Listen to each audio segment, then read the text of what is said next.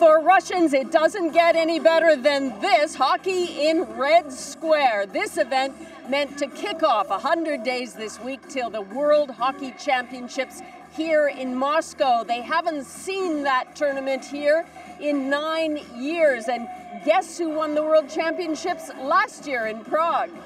Canada, of course. And now loose in front, Crosby spins and scores! It wasn't even close. Sidney Crosby helped Canada outscore the Russian team 6-1. For Russia, a humiliating defeat. For Canada, its first win at the World since 2007. Now it's 99 days till the great hockey rivalry resumes. And a few of hockey greats came out last night.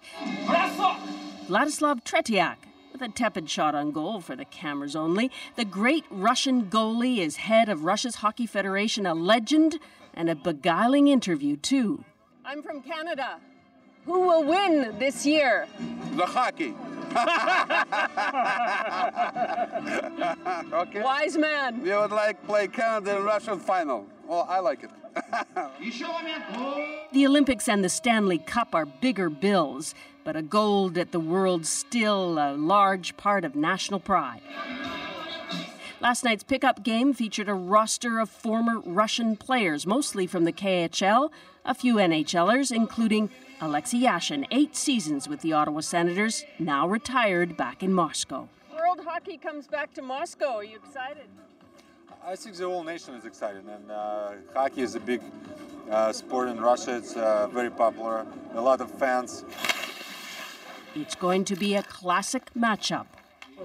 The games won't be here at Red Square, of course. Moscow's built a brand new arena just for the World Championships. And with all the controversy surrounding Russian sport these days and doping and the president's politics, a win in the Worlds would be especially sweet for Russians. They just have to get by those Canadians. Susan Ormiston, CBC News, Moscow.